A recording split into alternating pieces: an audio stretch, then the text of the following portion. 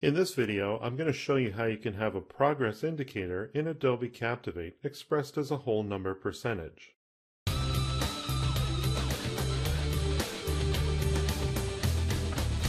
Okay, let's get started here. So this is actually in response to some of the comments that I received on a previous video that I did.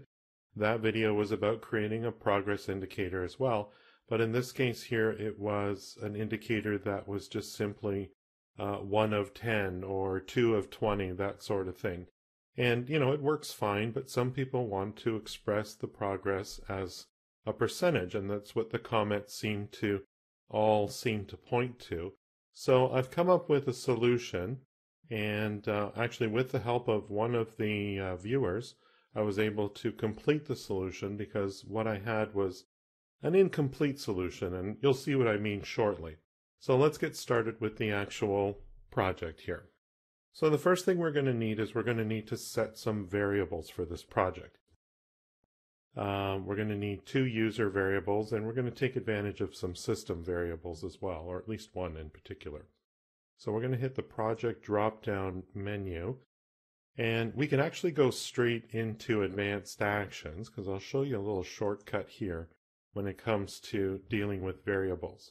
If you know ahead of time that you're going to be working with variables, but you need to also work with advanced actions, there is a variables button right from the advanced actions window, so you can definitely take advantage of that. So let's first of all switch this to a conditional action, just so we've got that all set up. And we're going to give this thing a name here. We'll call it progress and indicator. And now it's time to make those variables. So let's click that variable button. And that's opened up on my other window here, so we'll just bring that forward. And the first variable that we're going to need, I'm going to call variable total progress. You can call it what you want, but that's just the name that I've chosen for it. What's going to be stored there is going to be a cumulative total of what slide you're on. So if you're on slide 1, it'll be slide 1. If you're on slide 2, it'll be 2, and so on. And the initial value will be 0. If you are working on this project with other users, I recommend that you put in a description so that those other users can see what your thought process was. Since I'm working on this one alone, I'll leave the description off for now. And we'll hit save. And we're going to need one other variable, and we're going to keep track of that percentage. So I'm just going to paste this in here, and it's called variable underscore progress underscore percent. It also is going to start off with an initial value of 0. And again, I don't need a description in this case, so we'll hit save. So I've got my 2 variables in place. Now it's time to build the advanced actions. So let's begin. So with conditional advanced actions, the first thing you need is an if statement. And we're going to actually compare a system variable with one of the variables that we just created. So we're going to ask if the variable cp info current slide, and we can scroll down the rest of the way to find that. There it is. Is it greater than, and we're going to use that variable that we created to keep track of the slide number. And an easy way to find that is just type in VAR, and there's all the variables that I've created. And we'll just select total progress.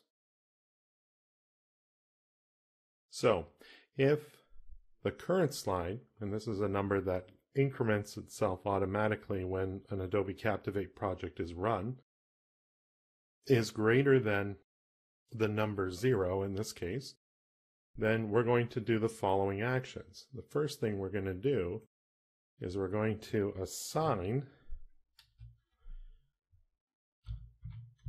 variable total progress with cp info current slide.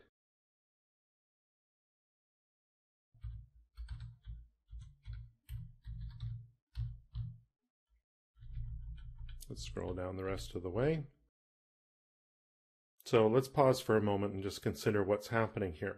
The reason I'm doing this and not just simply using CP info current slide is by assigning that variable, that temporary variable, with the current slide. If the user goes back to a previous slide, it's going to stay that higher number.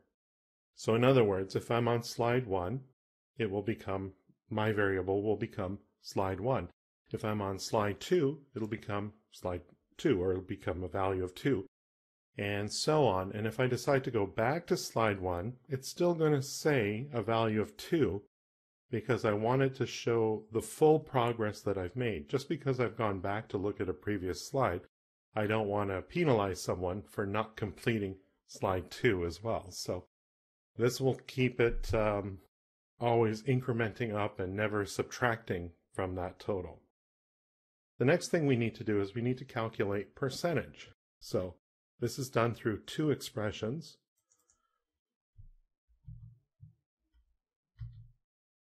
So you want to select expression from the drop-down list here, and we're going to work with our variable progress percent, and we're going to say equals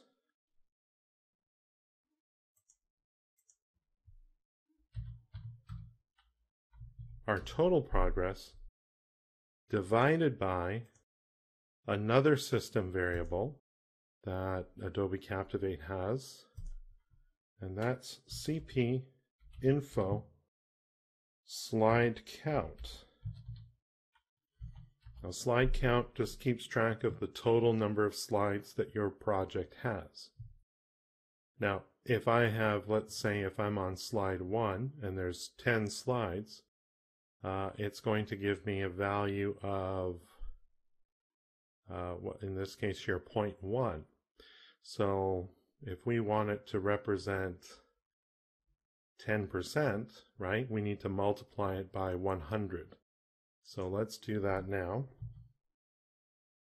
Math wasn't always my strong suit, but I managed to get by. Sometimes I have to think a couple of different ways before I decide what the best approach is. So we're going to do another expression. We're going to take the previous value of progress percent, so we're going to put that in again.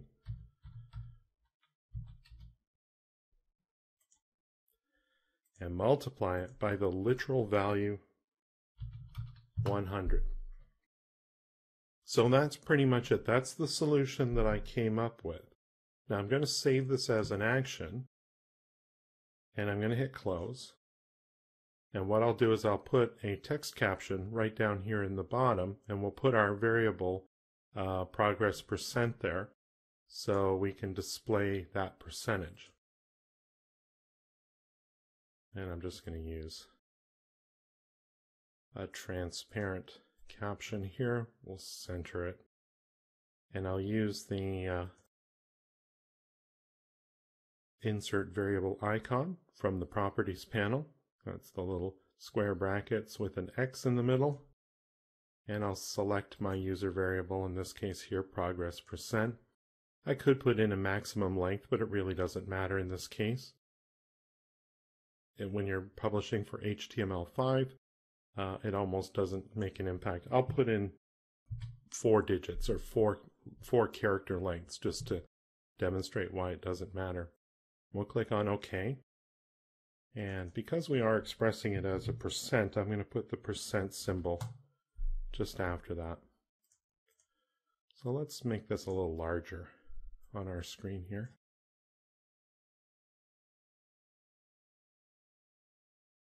So that looks pretty good, but of course the only problem is that we need to make sure that that advanced action is going to run on enter of each slide.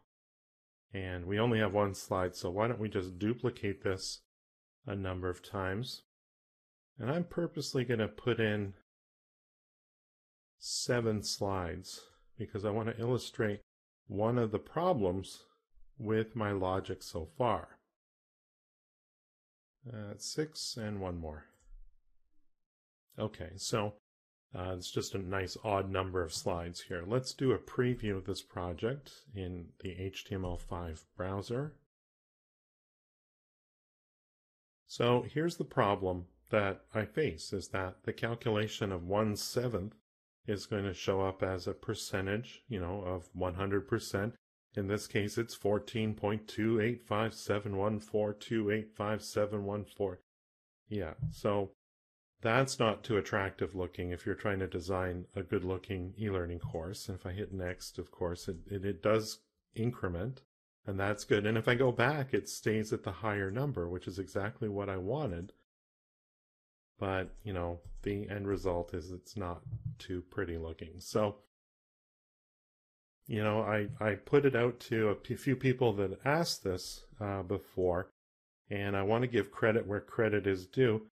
One of the viewers from my channel, Philip Wood, provided a bit of JavaScript that would allow us to keep the percentage to a nice whole number. Philip, by the way, offers web design and web solution services, and you can get in touch with him through his website at philipwoodmedia.co.uk, and I'll have a link down in the description here.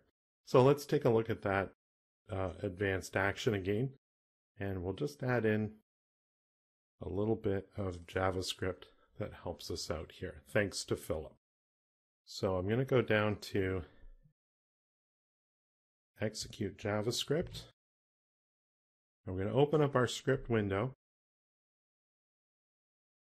and I'm just going to copy and paste what he provided, because of course it'll take me too long to type it all out. And essentially, so I can summarize, I'm no expert when it comes to JavaScript. I want to be very clear about that. But what's happening here is that the first line of code there says window.cp API interface. This is an API that Adobe has created specifically for Captivate when working within JavaScript.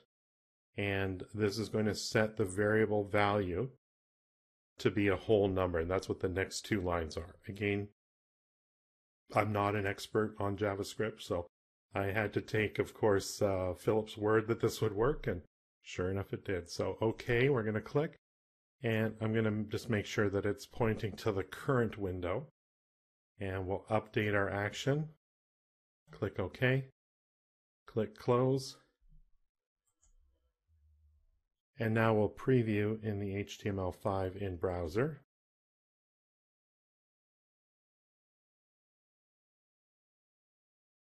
And as you can see, that value looks a lot better. So now we've got 14%, 28%, 42%, 57%, right up to 100%. And of course, if we go back, we don't lose our 100% status. That continues. So hopefully that solution works out well for many of you.